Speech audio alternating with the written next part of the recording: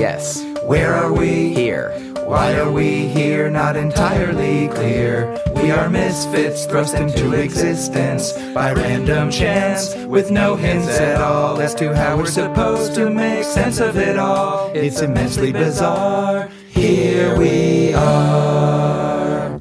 Hello, everybody, and welcome to the Here We Are podcast. Today, I have a past guest of mine, one of my favorite, most popular guests, been on the show several times. Michael Garfield reached out to me. He's a very enthusiastic science communicator that sometimes throws me suggestions for other awesome people that that I should have on, and he insisted I have today's guest on for good reason. Has some really cool, interesting stuff for being, especially for being so early in her career. From the Santa Fe Institute, Helena Miton is joining me today. Helena, how are you? Good, and you? I'm good. I got through that intro, which is I had what was that? 3 takes? We had 3 takes so. at it. Yeah, I should include those one of these days. Like a bonus for a Patreon, just so listeners often get to hear me talk about how badly I screwed up intros over and over again, but they never get to see it. Maybe I'll include that as a bonus sometime. Some kind of bloopers. Yeah, blooper reel, exactly. How are you today? Good. You're in Santa Fe? Yes, which is why there's sun on one side of the screen, nice. Which is the window side.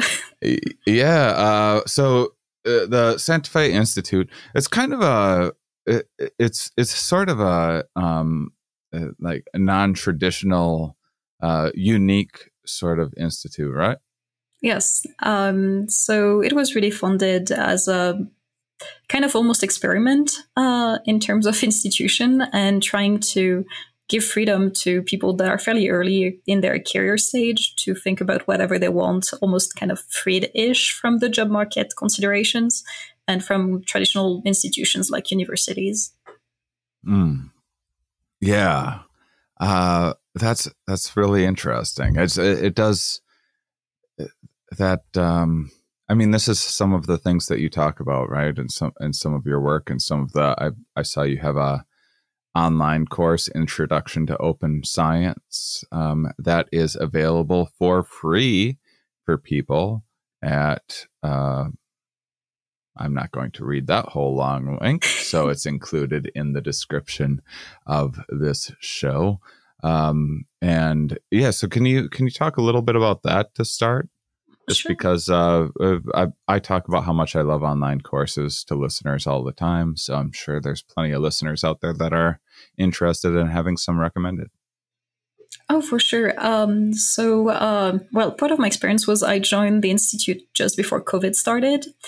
So it ended up being kind of a good time to have pet projects that are a bit different from usual. And for me, that was trying to get this thing that is a more teaching-oriented materials. And that came from, during my PhD, I used to already teach some kind of introduction to open science methods to incoming PhD students. So I just wanted to offer kind of expanded version of it. And the Santa Fe Institute has this great platform for online courses called Complexity Explorer. So this is basically an expanded version of what I used to give to incoming PhD students, and it's a bit more for general audience. So anyone who's curious to know how do we make science more transparent and more open to everyone is like very welcome to see me talk about this for something like 6 hours of videos. So what is open science? So open science has a bunch of different definitions depending on who you ask. And there's a part that it's mostly a kind of social cultural movement where people really want to get scientific practice to be more transparent, more open, more inclusive, and have this kind of almost a bit hacker-like ideology to science. And there's also a kind of more practical aspect, which is open science is also this kind of laundry list of practices that actually help achieve this goal. Can you repeat that last thing? Sure. That does what with the goal? Just help getting there, basically. Oh, okay. So achieve your goals in terms of, just like making the scientific process something that people can actually see in a sense, but also verify and partake into. Interesting. Yeah, it's when you're talking about kind of letting younger people explore ideas outside of the typical job market, that resonated with someone. I've never gone to college, but I talk with a lot of professors. I have some of my very good friends are academics, and so I go back and forth. I just have this. I guess I have a little bit of a contrarian attitude with no matter who I'm talking to.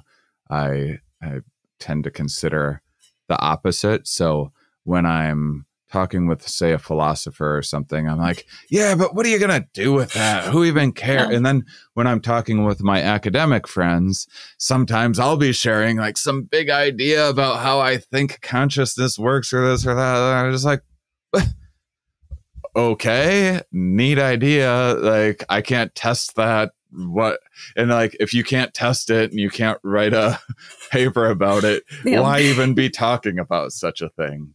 So could you talk about that maybe a little bit? Is that a little bit of what the Institute is doing, is freeing people to explore something that maybe there's not the same clear academic or monetary path to explore? I mean, the Institute unfortunately doesn't exist in a vacuum. So I think most early career researchers are aware that we have to return to the more normal system after our time at SFI.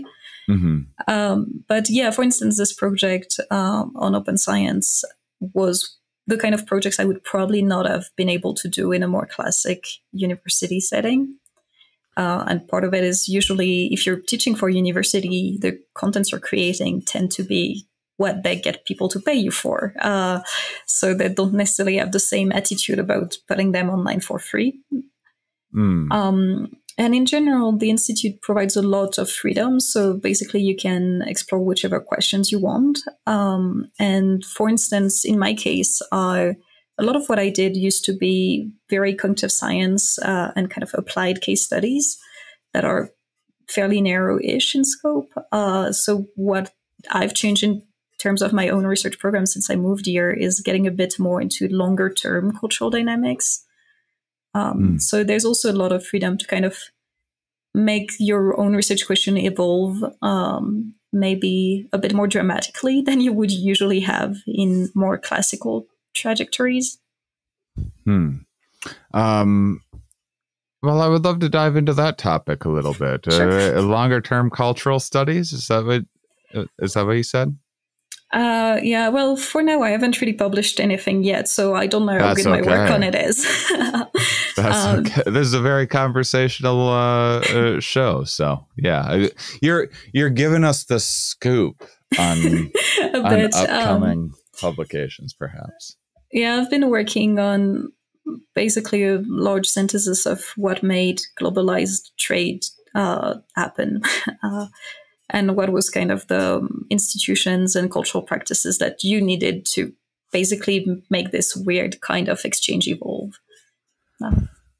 Love it. Hit me with it. I don't know if Michael told you much, but I love thinking and talking about evolution, and it's brought up quite a bit on this show, and so I know my listeners just are already used to thinking in terms of deeper time ideas and things as well. So yeah, set up what's on your mind. What do you like noodling with in this domain? Well, so far it's been mostly reading a lot of economic history and very dry texts. So it might not be the most exciting. Yeah, it's probably something I should come back in a year or two when I actually have like well-rounded ideas about it. Okay. But if you're interested in evolution, the field I work in is called cultural evolution, and it's a lot of applying the same kind of principles that people have applied to biological evolution, but to culture. Yeah. And to cultural practices. Well, give me let's give the listeners some 101 on cultural evolution. Okay. So cultural evolution is a pretty recent field in the sense of first papers were from the 70s. And the bulk of cultural evolution really took off late 80s, early 90s. So I feel like if my own field is pretty much my age, it feels pretty young still. And the main ideas was really to just try to model what is different and what is similar between biological and cultural evolution.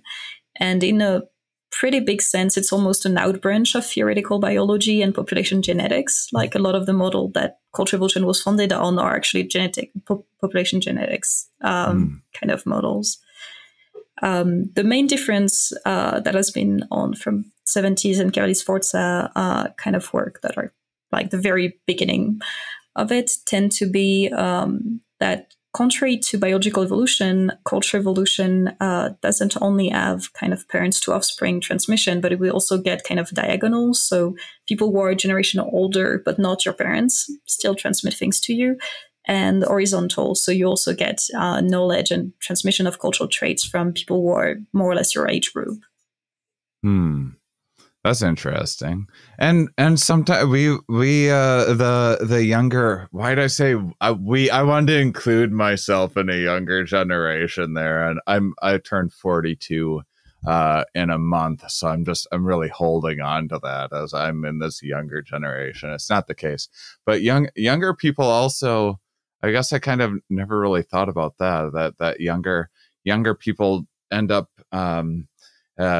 driving a lot of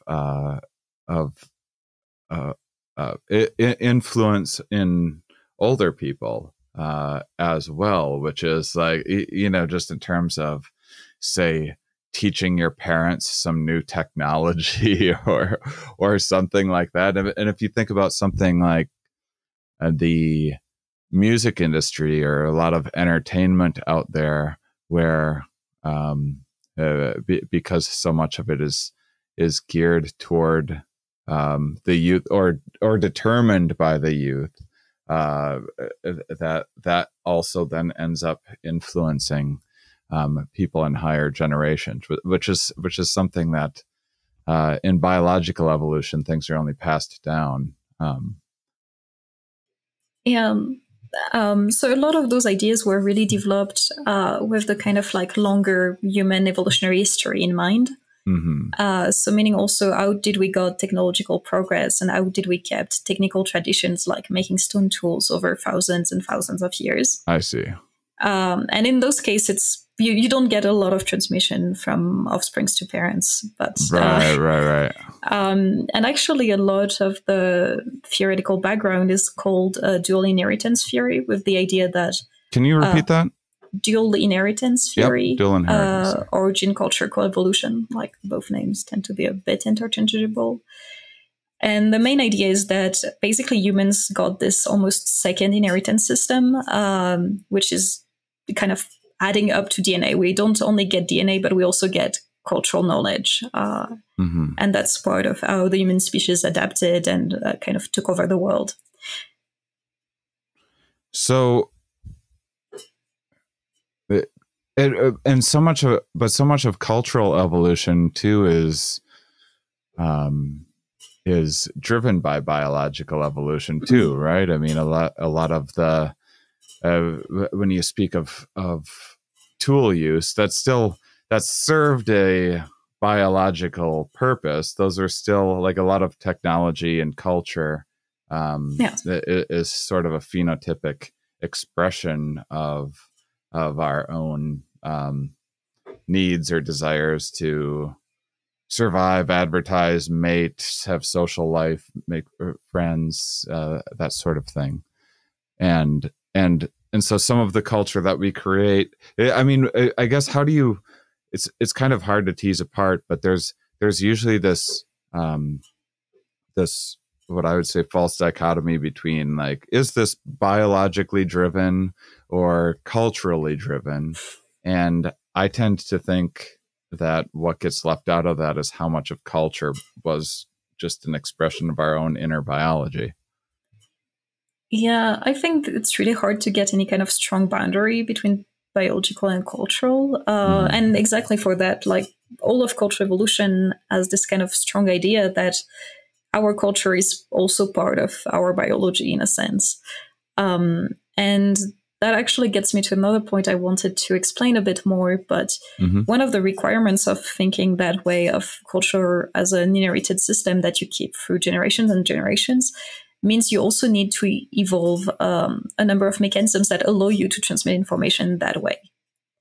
And the idea is that that's also part of what makes humans unique as a species and incredibly cultural compared to most other species. Can you go into that a little bit more? Sure.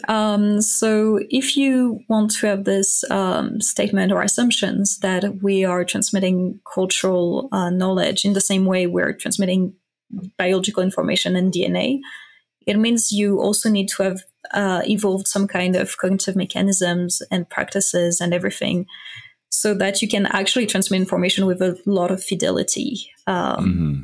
And also, depending on who you're talking to, how much you can select information and what are the ways you can actually learn it.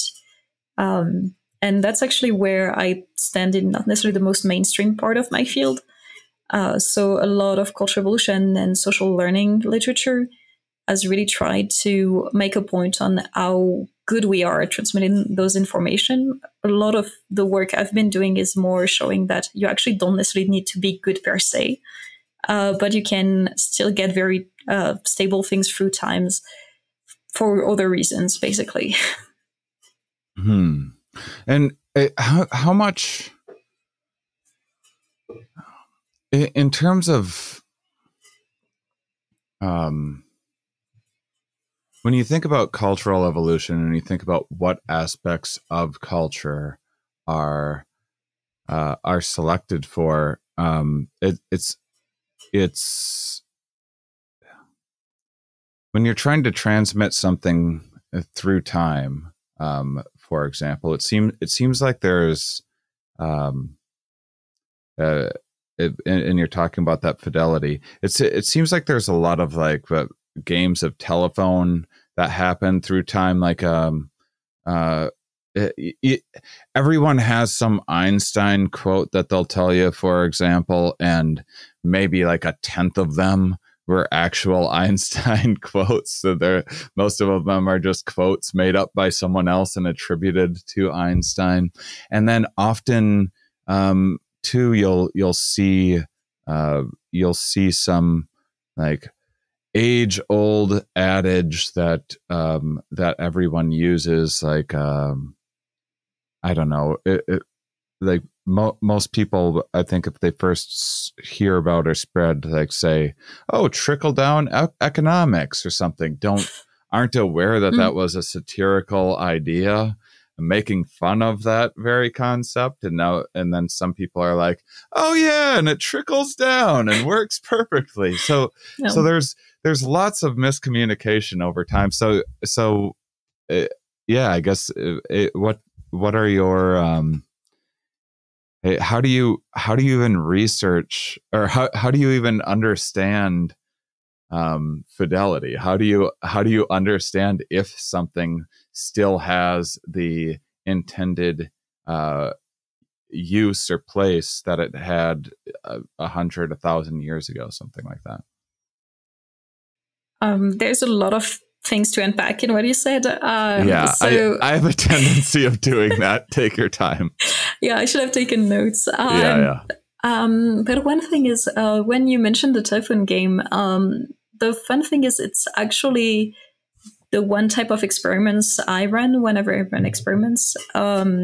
So you can do telephone games in laboratory settings, actually. So it's a form of psychological experiments you can run. And it's kind of nice because then you can really record what are the changes people are making every time they're passing on, for instance, a story. Or in the last one I personally ran, it was a drumming kind of sequence. So you actually really touched on that. That's actually the main way we can recreate those in experimental settings if we want to test specific hypotheses, because then we can create kind of like alternative variants of something that people would transmit. So, for instance, you're telling a story like the Little Red Riding Hood, but you're changing one detail, and you're checking whether people are going to actually change those kind of details back, and kind of how good they are at telling exactly the same story. So you can score that with, like, for instance, which elements are present whenever each participant is telling it. So you can make those kind of things tractable in kind of small-ish scales. At larger scales that are like more historical, it gets a bit trickier. And it depends a lot on like which kind of cultural practice or cultural trait you're going to be trying to track through time. What about are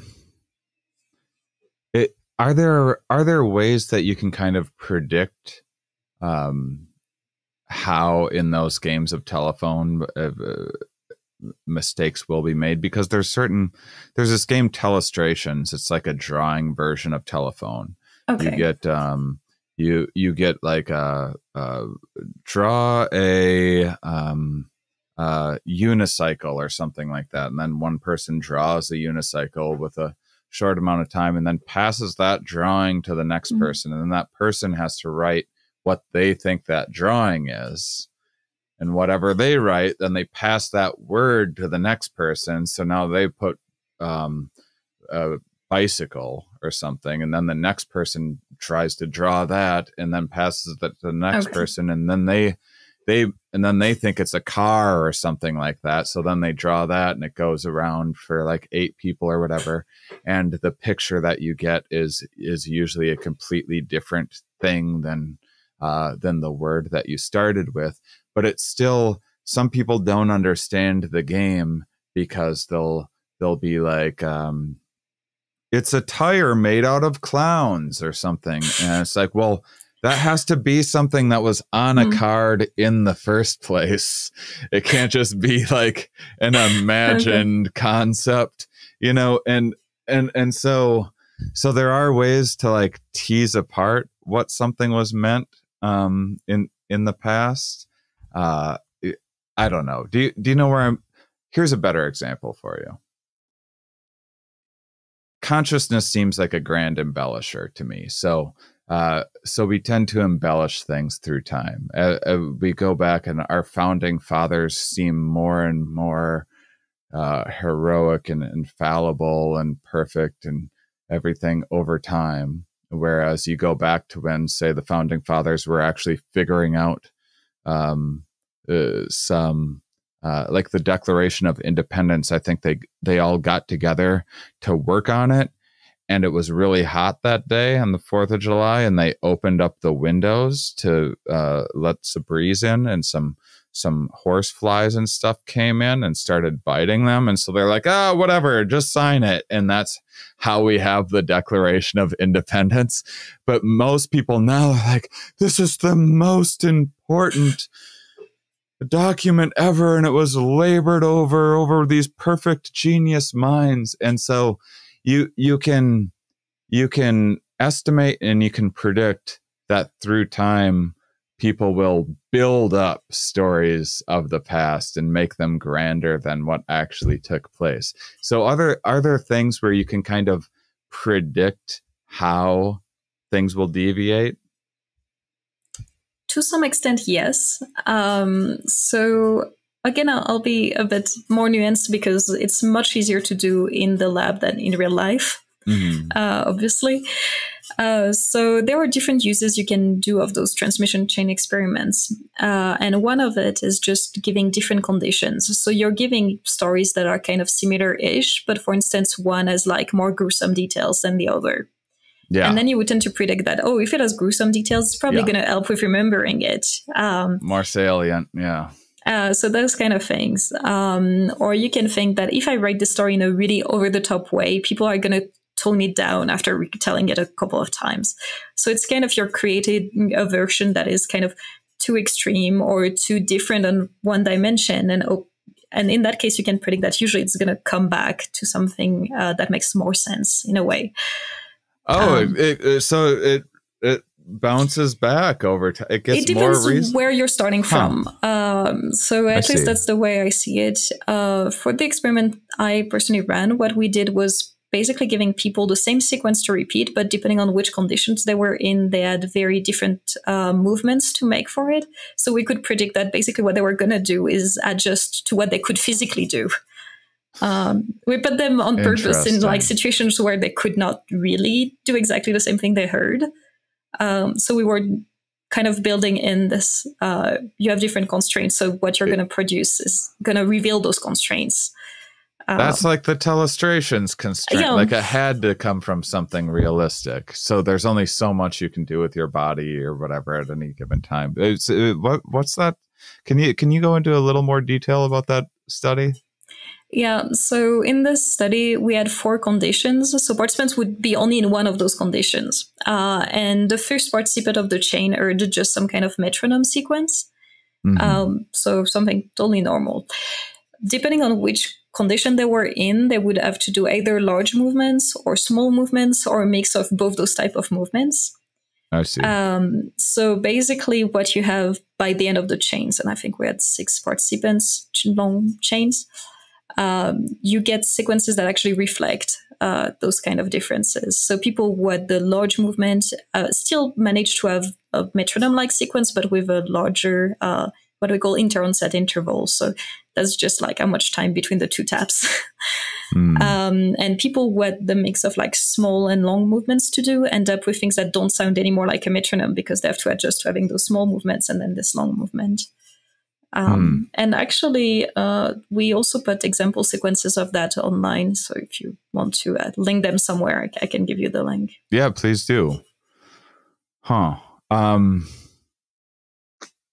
Yeah, because one thing I can't get out of my mind as we're kind of talking about this game of telephone metaphor for cultural evolution is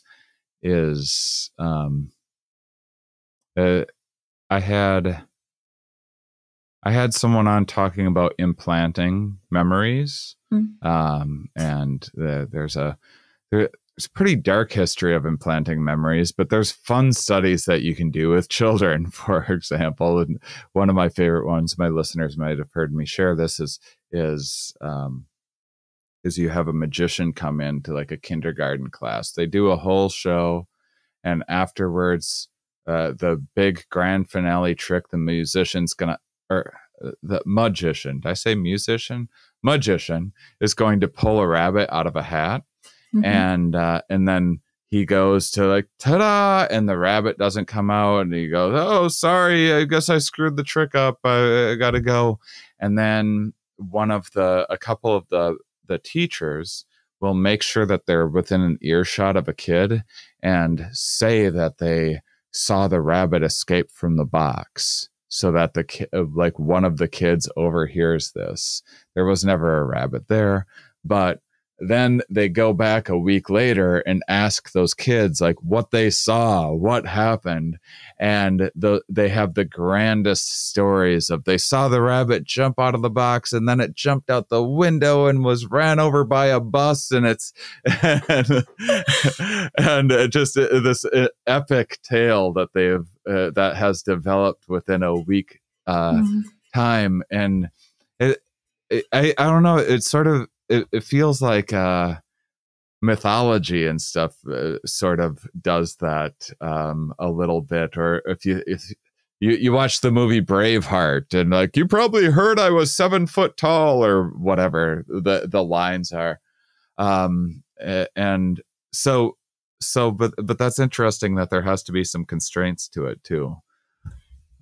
Yeah. So a kind of related way to think about the life of cultural things is to picture them as like those kind of things that keep changing state between being mental representations and public representations. So when you're telling a story, you're basically translating a mental representation into a public one. So when I'm talking to you, I'm translating what is my own thought, which is a private mental representation, into a public one that you can hear. And when you're listening to me, you're basically doing the reverse operation. You're getting the public representation and making it a mental representation. Yeah, putting it in my own way. And if tomorrow you think about the conversation we had today, you're going to engage your process that are related to memory, which is just some kind of evolution of the mental representation through time. So all those kind of different events that happen in the life of cultural things when they're transmitted are kind of sources of different types of changes and ways they're going to be adjusted. So that's also why I'm not necessarily a huge fan of stories that really put forward how faithfully we transmit things. Just because if you look at like psychology and kind of almost each one of those tiny links you get in the whole story, they tend to be more about things changing than about things remaining the same. And in terms of kind of how cultural ideas get selected for and kind of mimetic evolution or whatever, how much is there a factor in, because we all see things go viral and you see you see some trend on TikTok of dancing in some certain way gets popular for a while, then people got to dance in a different way, and then people post pictures of their food, and now everyone's posting pictures of their food, and now no, we don't like that anymore. No one posts pictures of their food. It's so dumb. But so there's trends, and there's like the fashion of it, but then there's utility involved too. Whereas if you have ideas that lead to, say, more stable cultures or more offspring, like say two different cultures attribute a belief that, this an earthquake happens and breaks two identical, like a city apart, and now these two once identical cultures are separate, and one side believes that the earthquake was caused because they were having too much sex, so they shouldn't have sex anymore, and then the other culture believes like, oh, that must have been God punishing us for not being fruitful and multiplying enough. And obviously the one that believes in the being fruitful and multiplying version of that is going to have a denser population within generations than the one that's stopped having sex for some spiritual reason or whatever explanatory reason. And so that idea itself is the one that ends up winning in the sort of cultural evolution. And then it also influences biology in a way, because people are spreading their genes more because of a cultural belief.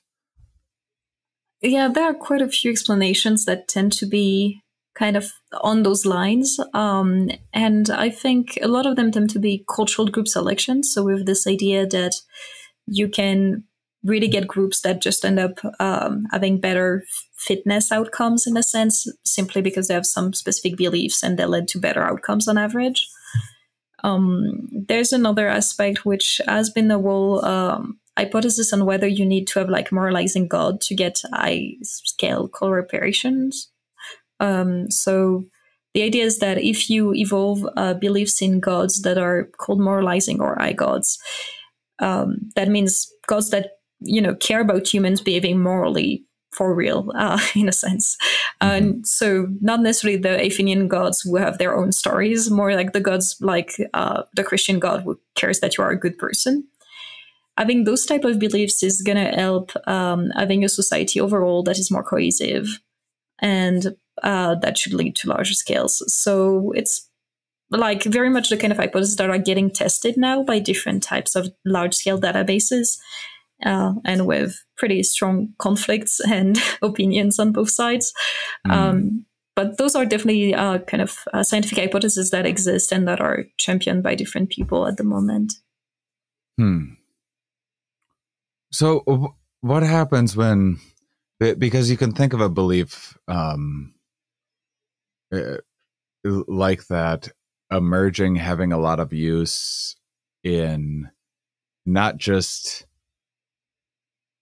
making things easy for parents to be like, hey, even even when I'm not around to watch you, just bear in mind there's something. Santa Claus is watching you, so be on your best behavior.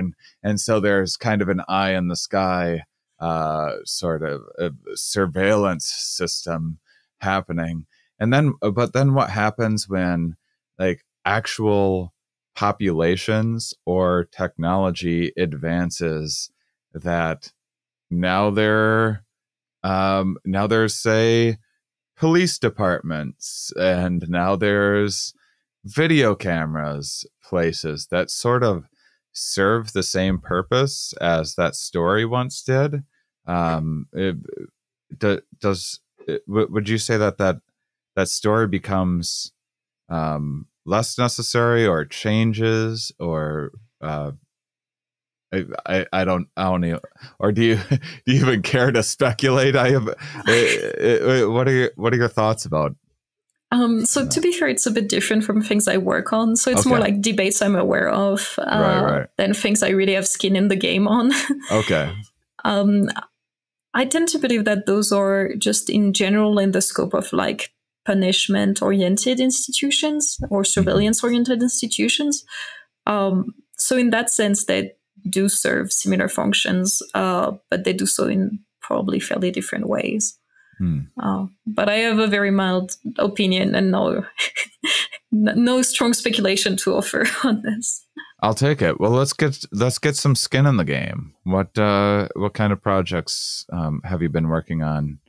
Can you share? Yeah, let's go back in time a little bit. Why don't you share some of your background and how you got into studying what you do? Okay, so I don't know how far back you want to get, but I did my BA in sociology in Paris, then a master in cognitive science, also in Paris, and moved to Hungary and to the Central European University, which was then in Budapest, for my PhD, which was also technically in cognitive science. So that's kind of my general background. Most of what I've been working on is trying to explain why cultural things have the shape they take and why it's not an independent question from why they actually are cultural things. So what I mean by that is the reason some things get cultural. So a bit in the same sense they get viral, but they remain stable through time. And, you know, if I tell you about the Little Red Riding Hood, you know what I mean. It's some kind of type you can recognize that has existed for a while.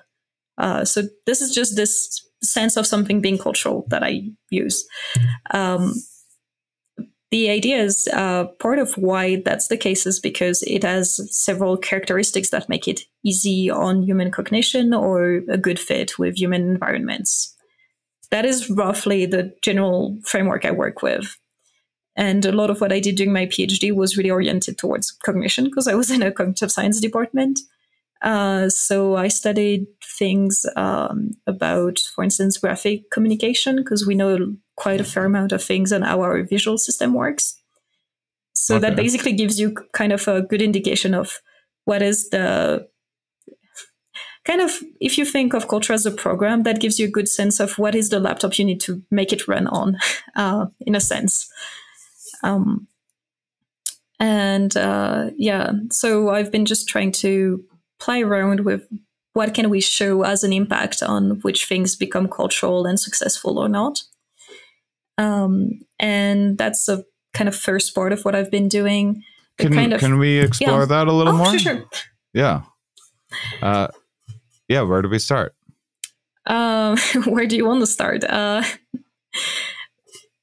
Maybe just some of the work that you did in that specific area. So my very first research projects were oriented towards medical beliefs and practices. And the very first paper I published was on why did people use bloodletting so much as a medical practice around the world. And the idea is it's actually in this weirdly kind of nice spot cognitively, because it's disgusting. So it's kind of memorable. You're going to probably tell stories about bloodletting if you see it happen. But at the same time, it has advantages that other kind of disgusting cures, like emetics, which make you vomit, don't have. So for instance, if you're using bloodletting, you can choose to bleed the part of the body that aches. And in turn, that gives you some kind of advantage in terms of recovering with the fact that you actually got some kind of bleeding. So that was kind of where I started. I love that. That's just whatever is, if your knee's a little sore this week or something, you just take a little blood out of your knee. There you go. They also had actually quite a pretty large diversity and creative ways to bleed people around the world. Well, okay, I'm glad we got into this. So I can't. What if we would have went a whole episode without talking about bloodletting? Can you imagine that dull parallel universe that almost existed where we didn't dig into bloodletting? All right, so this is clearly. It's salient. Your ears perk up just hearing about it, talking about it, and so this is in your way of looking at it. Part of why it was such an impactful treatment is just because everyone's like, "What the heck is that?" Not necessarily what the heck is that, but more like, oh, this is something that I will remember. Like you don't really need to put effort in remembering it. And also it matches a lot of beliefs you tend to have.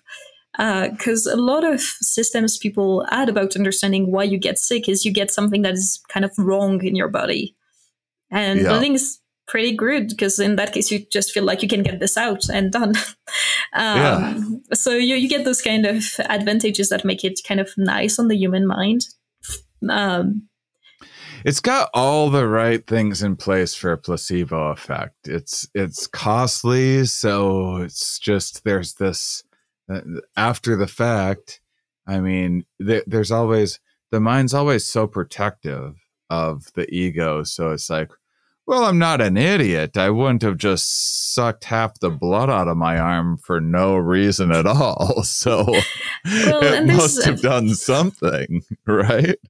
Another thing is also most of the kind of ailment or sickness you're going to have are going to regress to the mean. Like you're not going to stay sick. Right. But if you've done something, you can still better. have this kind of false idea that it's because you did the thing that you got better, even if it's not the case. People are becoming more and more familiar with this as we're 2 years into a pandemic. People are used to hearing about various treatments, and then the person magically gets better. And that's and it's also if it doesn't work, you don't need to blame the bloodletting. It's just that the bloodletting wasn't enough, or it was like, oh well, we didn't take enough blood, probably. That's or must have just got the wrong spot. Try again a little higher on the leg next time, or something. We know the bloodletting works, so maybe the illness was just too powerful for even such great bloodletting. Yeah, I mean, there's definitely ways that cultural practices of what people do interact with what they believe. But I think it's still a question we don't necessarily know a whole lot about.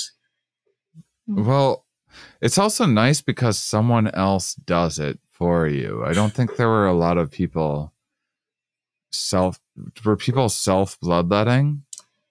So in the ethnographic extract we looked at, it was in most cases someone else who does it.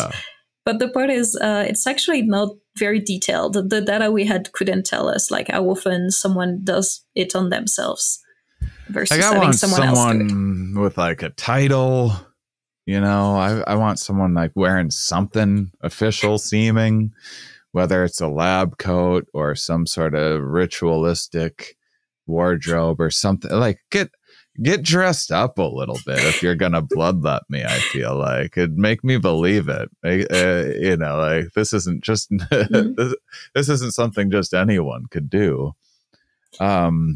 So actually, part of that study, we also had a transmission chain with a tiny story, and we're hoping that if an element on the story really matters, people are going to recreate it if we remove it from the story. And that was the case of whether things were colocalized, so whether the character in the story was getting bled at the same place on the body as where it was hurting. And that works. Like, people actually recreate that. If you mismatch those two places, after a while, they get back to being the same. Oh, so if let me make sure.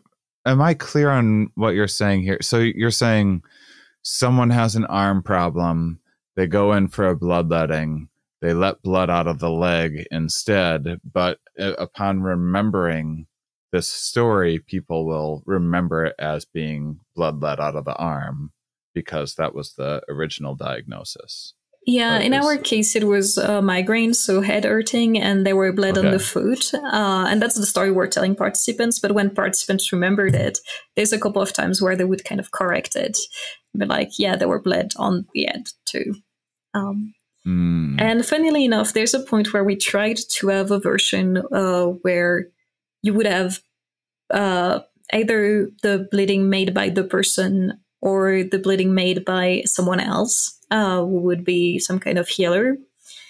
And that didn't work out for the very, very trivial reason that in English, by him, and there's just like a thing about English language that made it indistinguishable and uncodable from what participants were retelling us. Like, that's one of the things we also found out at some point, but couldn't actually test. No.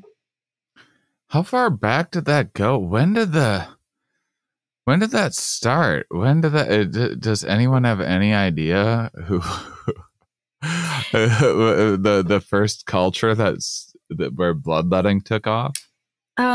Very first, I don't think with any kind of certainty. For like kind of the European and like Europe plus Africa and Asia kind of continent. You can get back to at least ancient Egypt, and that's usually kind of the story people tell. It's like Egyptians did it, they gave it to the Greeks, who gave it to the Romans, and so on and so on.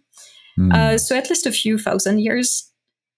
And you have other traces that are archaeological, so basically having artifacts that seem to have been used for bloodletting in Mesoamerica. But I'm honestly not sure of the dates, and I don't want to butcher anything. So, but at least 1,000 years or two ago.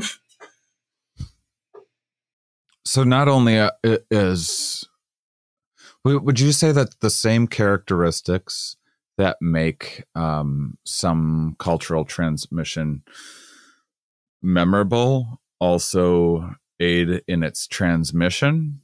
Because a lot of these things, like salience that the brain remembers, you tend to want to gossip about those same or share. You know, someone you said that you went through a whole bunch of like boring research you still pull out the exciting parts and those stick with, and then you end up wanting to share those more exciting parts as well. And this is just kind of human nature, and I suppose both cultural memory and transmission works in a lot of the same ways.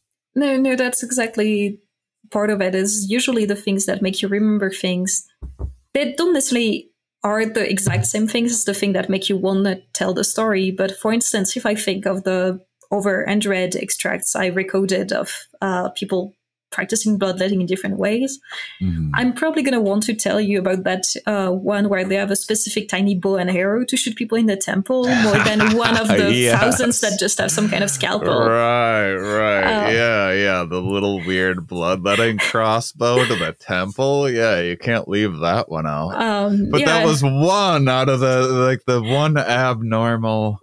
No, exactly. Or like, for instance, I can remember one that was actually recommending to cut an artery. I'm still not sure how this one actually played out in real life. I just have the record from the ethnographer that was there. Yeah, it's like there are definitely things that seem easier to remember, but part of it is not necessarily just memory. It's also, I'm going to tell you the stories that I think are more relevant to you, or like are going to have the most interest in the conversation, in a sense. So that's also another kind of type of cognitive processes that are going to influence which stories we're telling. Now I'm thinking about inoculation because it's. Are you familiar with that some of that early history? Because that took a really long time to. I mean, people are still nervous about vaccines today, but the origins were like it was more of opening up a vein and like taking pus from pox off of people and putting it like in a avocado or something like that to scoop out to put into someone's open vein. And when that was first, I mean, I think there's always a zillion factors with any of these things. I think it was originally kind of brought to Europe by a female. Females weren't like respected for their scientific insights at the time. It was also from an area that was considered, like savage people or whatever by the Europeans. So maybe it was like a cultural thing that seemed odd, but I think it took about 70 years or something like that from the time the idea was introduced to Europe to the time that and the vaccine changed some along the way and became a little more efficient and reasonable and less dangerous. But still, it took a while to get hold, which is like that's almost the exact opposite of what happened with in the bloodletting story. Yeah. So actually, you're kind of the perfect host because you keep just on guessing what else I've done for my career. Really? Yeah.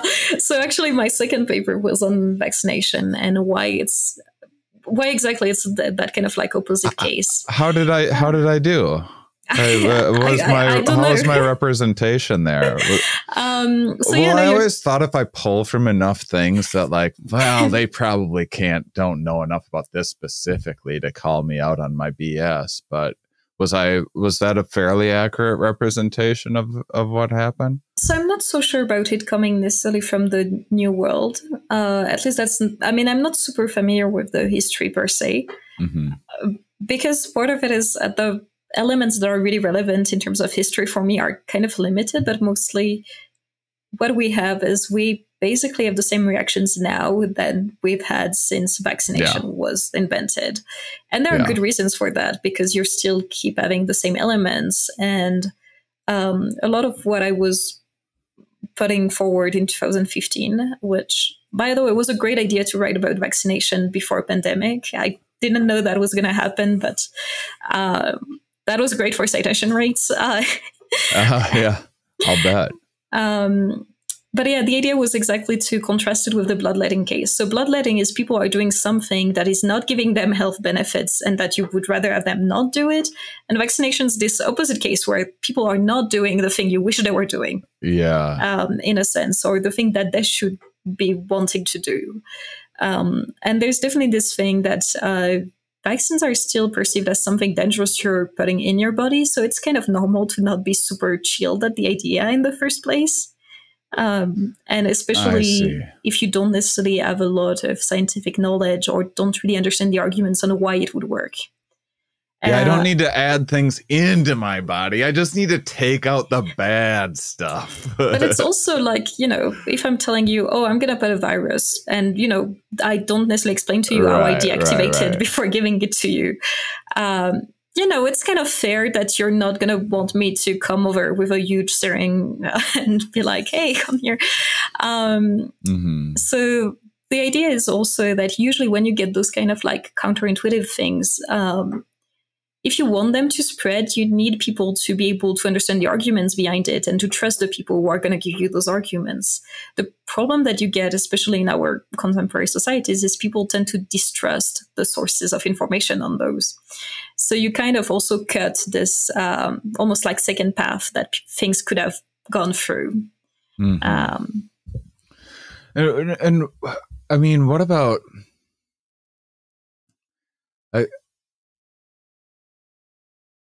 I would maybe argue, because you see a lot of responses during this pandemic where people are like, well, how could you trust the medical establishment? Why would you trust this and that? And part of me, when I look through pandemic history, is just like, oh, I think you could have just said people just distrust, and then the medical establishment is there for people to like take aim at.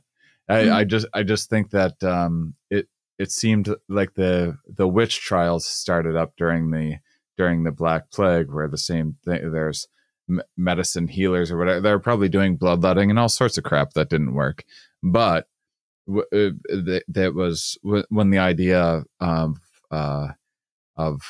at first everyone was just doing magic, and then during that time it was light magic or dark magic, which was just an outcome bias. If someone recovered, they had done light magic. If someone didn't recover, they had done dark magic to them. And if they had done dark magic, then they were like an evil witch and needed to be destroyed. And then if there's even a chance that, and then it spread and spread.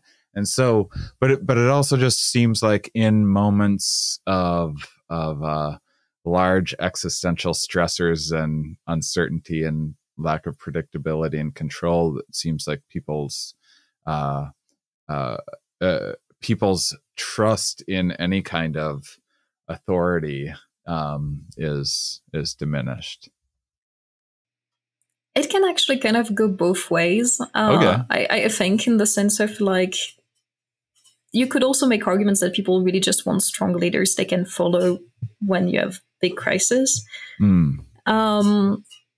I think the problem is like trust is not something you can figure out while you're in the middle of the crisis. And I think, if you want my 2 cents on part of the whole mess that the last 2 years have been, I think the problem is not necessarily what was done when the crisis started. It's what was not done before that. And part of it is you cannot ask people to suddenly trust you because circumstances have changed. And in general, it's more for like really long-term work in progress to have institutions that people can trust. Yeah, I agree with that. So sometimes people, the wanting strong leadership, that seems like times of war more often than like, don't people vote for strong leadership and kind of favor these ideals? I remember seeing a bit of psychology work on that, but honestly, that's not things I've worked on directly. So I don't really know much about it. I guess I just only make the point that pandemics seem like a different, where there's kind of a invisible, counterintuitive. A virus in and of itself is counterintuitive. It wasn't until recently that we had germ theory. Before that, people didn't even know that there was like, a thing that you can't see that travels and spreads and infects other people. And so there's something very counterintuitive about the problem in general, whereas it seems like economic strain or war is like, you can kind of see it, you can conceptualize it a little easier. Going back to your graphic communication and the ability to visualize things and like availability heuristics, that sort of thing. So the thing is actually for the ideas of contagion, they are pretty intuitive and pretty easily triggered just because people have a lot of mechanisms evolved for disgust. And that's kind of like the first form of contagion. So the idea of contagion and even sometimes things that are not necessarily visible, being able to kind of contaminate or degrade the quality of something, I think is not necessarily counterintuitive per se. Viruses are a specific form of it, and probably part of it is coming from more like scale. And the fact that it's not really recruiting or some other representations we have easily. So for instance, the kind of most common explanation for being sick before the modern world is basically someone's after you, and it's more like witchcraft oriented. Right. So those are like kind of easier on human cognition because you're just recruiting those kind of feelings and ways to represent the social world. So it's, I just wanted to say it's kind of half true what you said, in the sense of you do get ideas of contagion. That you're giving me half is like, that's very generous. That's a much higher score than I usually get on this show. That's great. 50%. That's terrific. I know that's failing in an academic, but on this show, that's a win for me. Good. No, that's but that's interesting. Could you go into that a little bit more? Because I don't know. That seems like a whole. Yeah, I don't know. That seems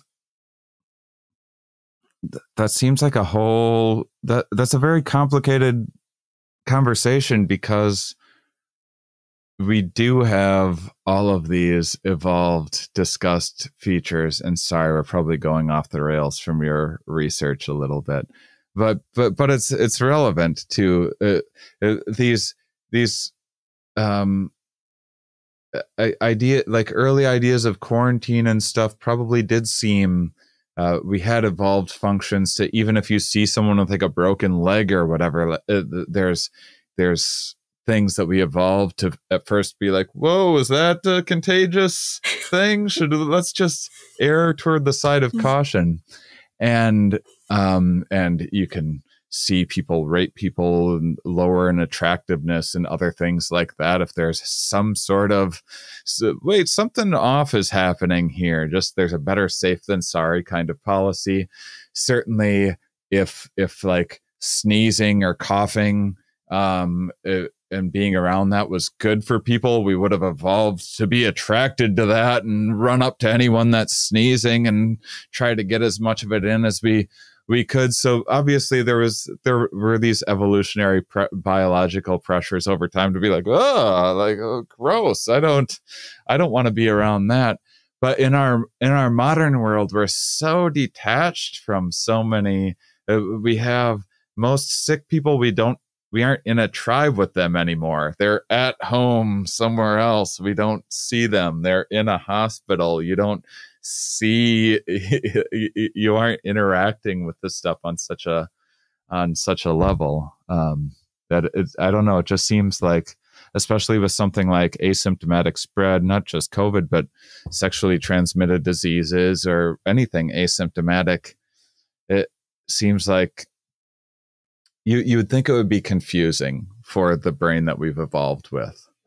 Yeah, no, that's definitely more problematic than things that are very symptomatic. Because, if you see someone who keeps coughing and sneezing, you definitely have this reaction of not going towards them. Yeah. Things that are asymptomatic or that, can be contagious, not at the same time they're showing symptoms, are kind of like the mean ones for humans in terms of behavior.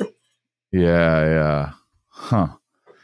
All right. Well, going back to, did you have more any other research that you did in terms of the graphic communication that you wanted to talk? Because right now we're at the stage of your career where you were getting your PhD at this time. Actually, right? All medical stuff was before my PhD. Before the PhD. So this is before. Okay. So I know that we're still like. We're not to present day. This is still like earlier on when you were doing the graphic communication stuff. So graphic communication, one, and then so all the graphic communication stuff is things that I've started as part of my PhD and I'm still pursuing. So it's been kind of like a long run thread of my work. Okay. Well, that was fun. Let's go into some more of the. That you might have set the bar a little high with bloodletting. I'm going to be thinking about that for a while. Yeah, I'm not sure if the rest is going to be as fun. That's okay. So all things graphic communications, where I worked with 𝕊𝕙𝕒𝕟𝕚, who headed the Minds and Traditions research group in Germany, which is really a research group that focused on graphic communication and traditions that are using graphic communication. And this is someone I actually met when he was a TA my first semester of university. So it's probably my only collaborator with the slightest idea what I looked like when I was 16. But in any case, so it's been a long time, and we've worked in the first place on coats of arms. So like which kind of shapes you find on those like medieval kind of emblems. Fun. So most people now are familiar with them just like from Game of Thrones or fantasy kind of things. But they used to be a pretty well spread thing in Europe, and you have pretty systematic records of it. which if you want to test any kind of hypothesis in a quantitative manner is great. Like having dozens of thousands of data points is always nice. Right. So we tested a bunch of things in terms of how our elements of coats of arms recombined based on their frequency to create new ones. We also did. This is. I want to get into this a little bit. Okay. This is early branding. This is early. This is early graphic design. This is now what people do for their entire living, is come up with the slick, interesting, eye-catching, memorable logo design for people. What was workshopping like back in medieval times? Did they did you just have one person in charge of the branding? Did they wait and put some badges on, and then if you lost a battle, you'd be like, you know what? It was probably the emblem. We should probably change that. So usually it was just either a family or a branch of a family that would have their own emblems. So there's a fair amount of them being passed through times. There's also a fair amount of them being designed on purpose.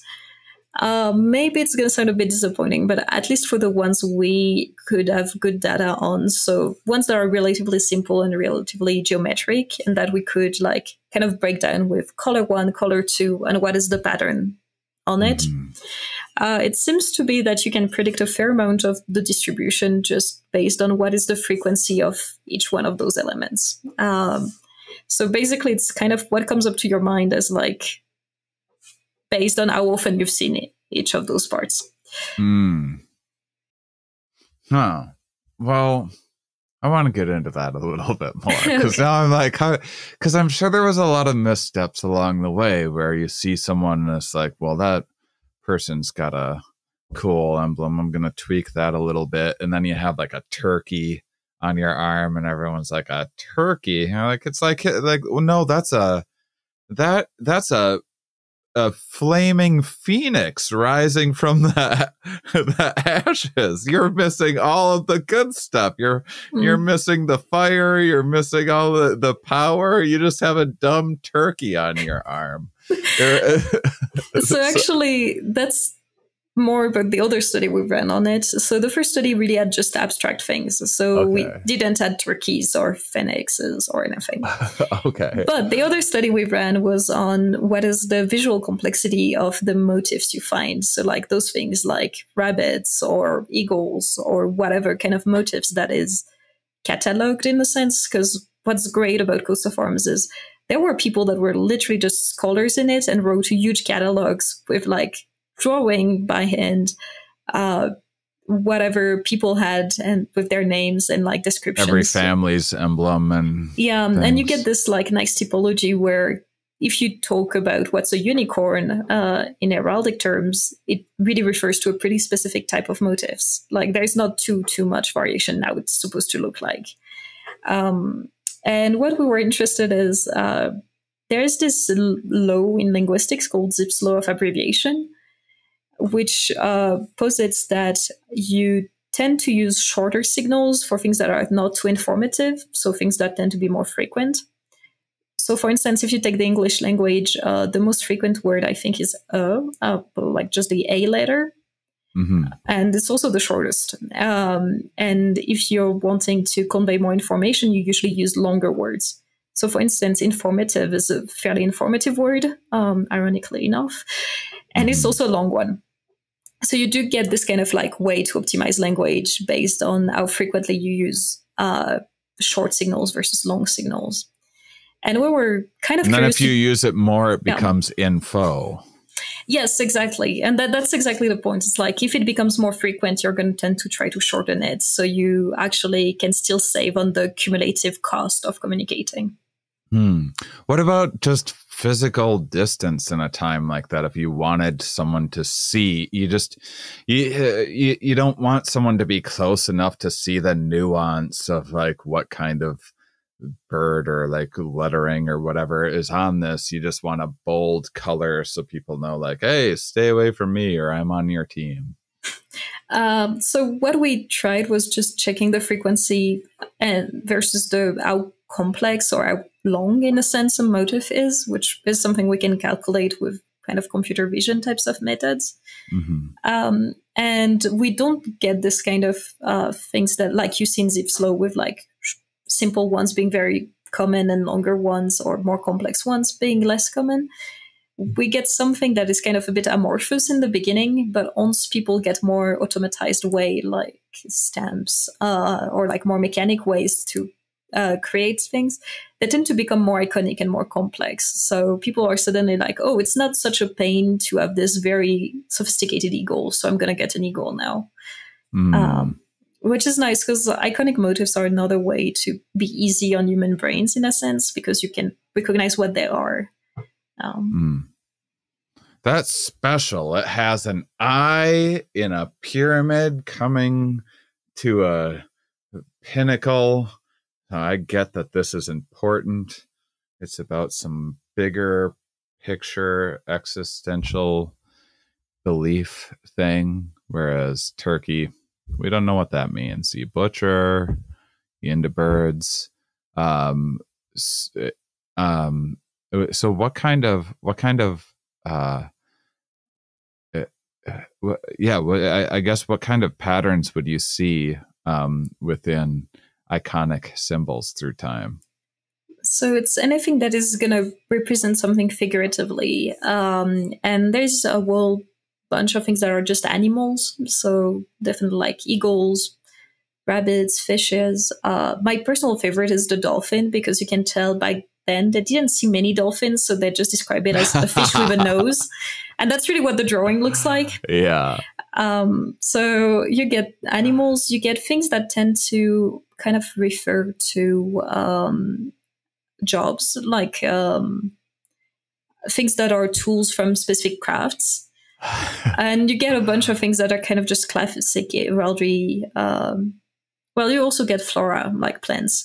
But you also get things that are kind of classic heraldic motifs, like towers or parts of knights' armor. And I think that's probably covering most of them. That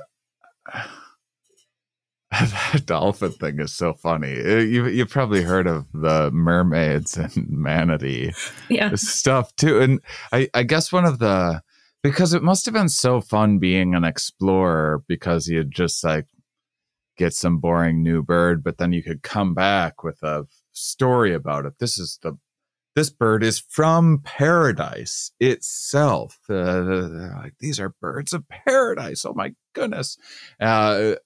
There's, and it's so influential that then it changes people's perception too. Because the mermaid story, when there were people that later on came and then saw manatees, and then they were like, look, these mermaids are not as hot as we've built them up to be.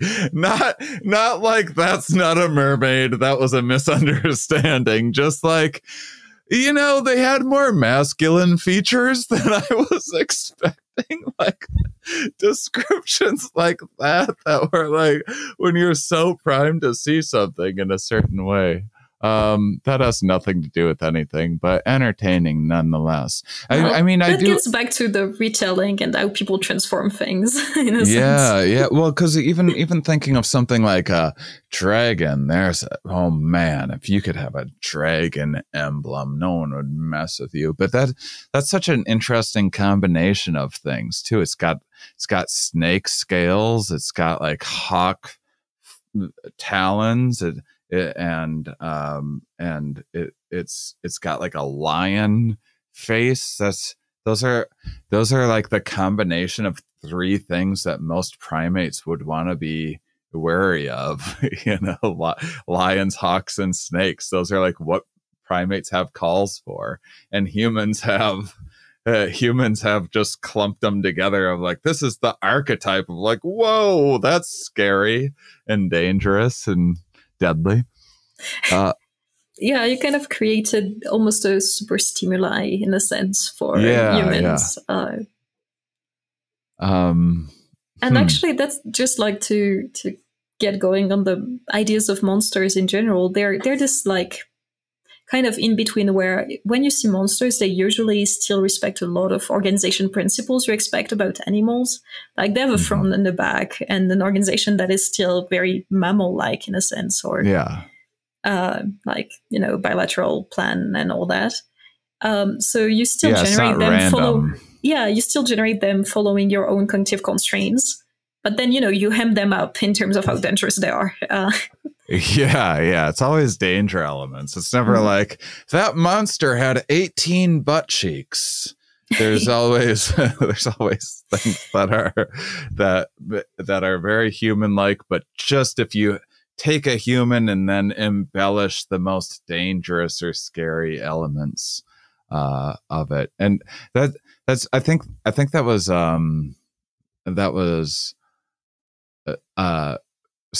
of the early zombie and ghost story stuff around the Middle Ages, when toward the beginning of Halloween origins too, where that was around the time of grave robbers, and they'd dig up a body and they didn't understand decomposition, and so they would dig someone up that's been like starting to decompose, and their skin's crawling with worms or whatever.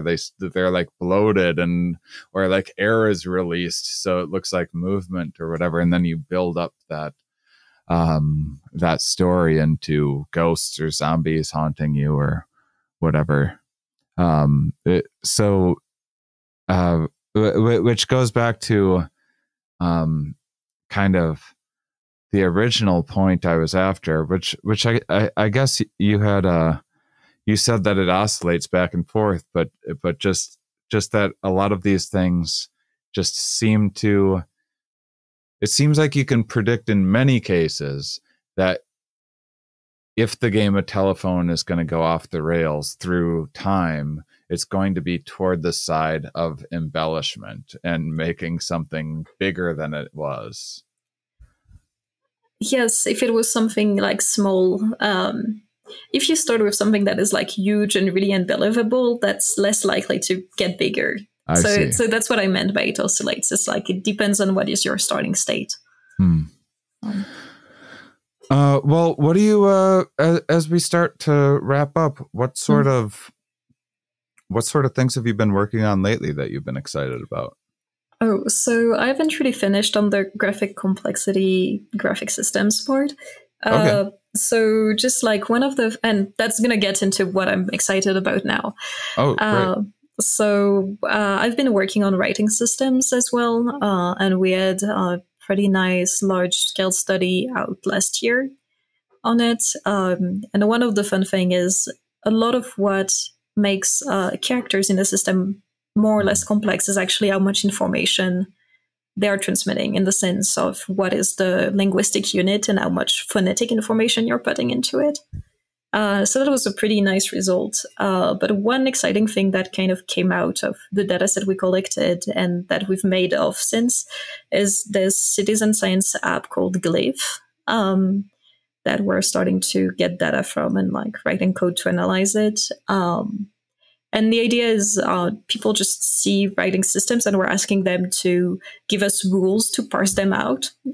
So we can figure out basically how did writing systems choose to explore different possible shapes to maintain some kind of distinctiveness between the characters. So you could recognize them. So that's definitely one of the projects I've been excited about. Like various alphabets and things through time? Cool. What have you found? We're still collecting data, so people can still go play with it for now. I don't know yet what we're going to find with it. And yeah, it's another project with the research team based at the Max Planck. And it's led by one of my colleagues, 𝕊𝕐𝕐 Kim, who's done an amazing job at getting the whole applet running. So it's been a really fun and cool project in that sense. Now, am I wrong in thinking that like Chinese lettering is just so fantastic and artistic? Is it just the fact that I'm so bored by the letters that I grew up around and I'm familiar with that you say you know, A is the most, I'm like, A, boring old A, everyone knows A. Whereas the things that I don't see, I'm like, wow, it seems magical almost. Or is that lettering actually, I mean, it does seem a little harder to make and more elaborate. Yeah, so in terms of complexity, it's like Chinese characters are much higher than Latin script, which are the ones we're using for English. And part of it is also, they are kind of combinatorial, so there are elements you're reusing in different characters. And that's something we can't really account for properly. But in general, if you want to see writing systems that probably don't look like anything you're familiar with, the game we designed has a lot of things that people are not familiar with. What about as there's, you know, crypto is becoming all of the rage now, and it's kind of becoming its own culture and language. Seems like an interesting thing to study as this culture emerges. Some of it seems like same as the old crap to me, but there's so much where it's just like, it seems like a lot of meme-based communication. Seems like a lot of meme-based financial decisions are being made, where people are like, dog's cute, but I'm going to stick my money into that dog cartoon and let's see if it goes up or down. And then I see other people write about crypto and in like bizarre codes that I wouldn't have any chance of understanding. So I guess maybe it depends on who the audience is in a lot of ways. There was lots of simplified COVID memes that happened. And then there was, you know, I follow a lot of academics on Twitter, so I see the actual data and things like, whoa, that is complex. So there again, I guess it depends on how much information you're trying to convey in something. Do you have any thoughts on any of, like, as new conversation and new cultural things and almost like new languages take off, what you expect to see in the beginnings of them? Or have you taken an interest in crypto or anything happening? I know I asked like 20 questions in a row. No worries. Of my personal interest in cryptos is fairly limited, to be fair. Mine too. Mine's very limited. Yeah, it's been mostly about whether it was going to show the same kind of characteristic as other practices that co-evolved with trade when we started to expand it. Yeah. So I'm not an expert at all in cryptos. Well, I wouldn't expect you to be. I'm just curious. I don't know a thing about crypto. It's just in terms of, it seems like a whole new vocabulary. It seems like a new language taking off. So I was just curious if you've noticed, just surface level, without, like, not if you can explain what Bitcoin is to me, just like when you see people talking about it and putting it into language, if you've noticed anything. I feel like that's something I've been maybe a bit too far away from. But another thing we've actually had another case study on was, again, like just characters in the vice script of Liberia, which was invented like 1830s, if I'm correct. And in that case, we can really get pretty nice data points for its like first 150 years of life. And we actually get a pretty strong simplification over that time. So you can like see how those things were kind of complicated shapes, and quite a fair amount of them got simpler fairly soon. So that's the only kind of thing I can think of that is kind of early life of a cultural tradition. So it started a little more, would I be characterizing it correctly to say that it started a little more brainstormy, or maybe a little showboaty? I'm sure you think of like a new letter and you're like, oh, look, and you get to unveil the new letter that you've developed. And then over time, people just go, you know what? We don't need all that. Can we just parse this down a little bit? So we don't necessarily know exactly those kind of things because it would require to, have known what people were going through. Yeah. One thing is just, as you're trying to like get people to learn the alphabet and yourself, you're using it over and over again. Sometimes you realize you don't really need that extra detail or this like loop over there or those kind of things. Yeah. So we're just assuming over time it's just like cumulative this loop mistakes. is killing my wrist. Can we just not do this loop anymore? Yeah, that's interesting. Cumulative mistakes actually simplifying the process, sort of. Yeah, and it's not even necessarily mistakes per se. It's just the fact that things are not transmitted perfectly. Yeah. And in general, that has been like a main theme of my scientific approach in general. So what I'm getting onto now is not so much about those kind of transformations and mutations as it is about how little information can you go by for transmitting the same thing if you're transmitting very constrained systems. So basically, can you put information in the system instead of in what you're transmitting about the system?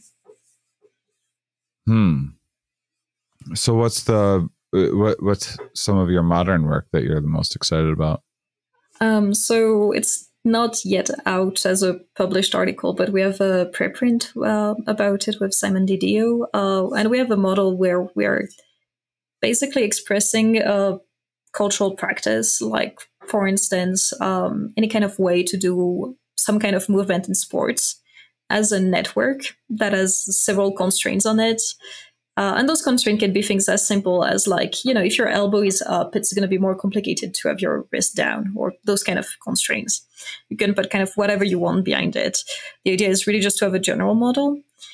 And the idea is if you're transmitting that from a teacher to a learner, and the way we model transmission is the teacher is giving the value of some of those nodes to the learner, you can actually transmit only very little information, like around 10% for, at least for the size of networks we've studied, and still get perfect result in most of your students. Like they would have the whole network the same way the teacher had it.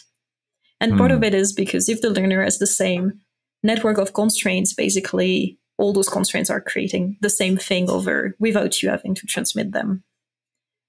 So it's kind of like, what are those tricks in a way that human could have exploited to have very stable things without having to evolve very costly, high-level, very detailed imitation processes, for instance. How do you retain more than 10% of the stuff that you want to pass down, essentially? And it's being done on some sort of subconscious cultural way that's stumbled upon that works.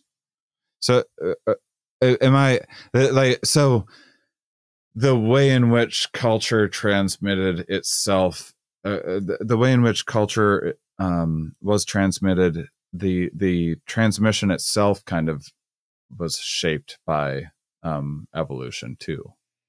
Yeah. In how effective it was.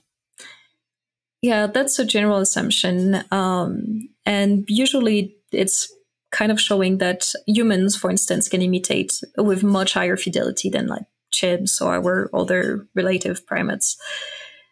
What I'm more interested in is how did we manipulate systems that were very constrained in a way that if I'm asking you to copy me, it's actually really easy for you to copy me. So examples I use are from horse riding, because it's something I've been doing forever. And part of how you transmit horse riding is also using horses and equipment that actually constrain your position a lot. And part of what I want to suggest in general and try to investigate is how much can we spare in terms of information we need to transmit to someone if we're exploiting all this network of constraints we have around. I see.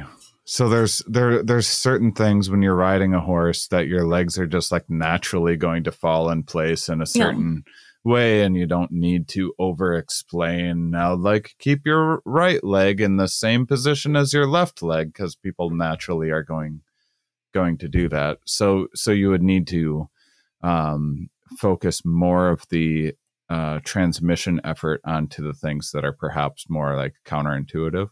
and maybe not as not as much of a default or natural. Yeah, pretty much. And it's also like, for instance, I can give you an advice or a comment or an instruction that is really just on one part of your body, but just because of the way you're interacting with the physical environment, plus constraints that come from bodily organization, you actually don't need to have much more information to get in the right position. So yeah, you're kind of like economizing or like getting by to have the same result with a lot less information transmission per se. Okay. And how do you go about studying something like that? So far what we've done is really just modeling work. So very abstract theoretical work. The hope, depending on how my own career goes, is to start having also experiments where we can actually kind of get similar-ish. Just like experiments where we can manipulate those constraints and see how it influences how people can transmit on skills or acquire them. Okay. Well, this has been a really interesting conversation. I've never really talked about these subjects before. Super cool. Can you once again just kind of maybe do a little call to action for me, or a little summary for the listeners about the Introduction to Open Science course, and what people that might appeal to, and what that's about, and then anything else that you would like to direct people to of yours, where they can find out more. Okay. So the Open Science course is available on Complexity Explorer, which is the Center for Institute's massive online open courses website. And actually all the videos are also under Creative Commons licenses and available on YouTube as well. And it's really kind of tutorial / quick introduction, and around 6 hours of videos to what is open science, what are all the different scientific practices you can find under it. And it's kind of both for anyone who's curious about the scientific process, but also everyone who's either starting their career as a researcher or like even an internship and kind of want to get started with those. And it was really coming from my own experience as a young researcher who started to learn them and couldn't really find everything in the same place, nor something that just tells you what is the vocabulary for what. So that's mainly what you can find about it. Wonderful. Well, thanks so much for joining me today. Thanks for having me. Yeah, of course. 𝕊𝕦𝕒𝕚, everybody. Thank you so much. And thank you, listeners, for being such wonderful, curious people. And we'll see you next week.